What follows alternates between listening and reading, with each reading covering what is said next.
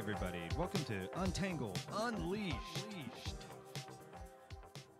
I still love that title. Oh, what is that, Tetris? Oh, that's awesome. Hey, I'm Chad, guys. I'm Untangle sales engineer. I'm going to show you the new reports viewer. Look at that. It's across the top nav bar. It's under pretty much the same look, except that we have all these top-level reports just right here at your fingertips now. These are generally the most popular reports within each app. You can always do a little bit of customization on that. But let's go ahead and check out this web usage report, which is going to take a while to load. Did you guys have a good weekend? Or oh, here we go. All right, so we're looking at web usage now. Maybe we want to hop out and check a different report real quick. Let's just go hit another one. All right, that'll take a second too. Yeah, I found this new Italian plate. Oh no, here we go. There's our report. So this is the graph of what we wanted to see here, a little pie chart. If we want to, we could just, boom, add this to our dashboard. We'll get a little confirmation down here in the corner, you see, when it's been added. So that's going to be a widget on our dashboard now.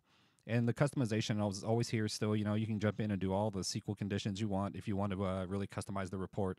And then, as always, you can just download this graph right here if you want to. So, boom, I just got a JPEG of this little pie chart.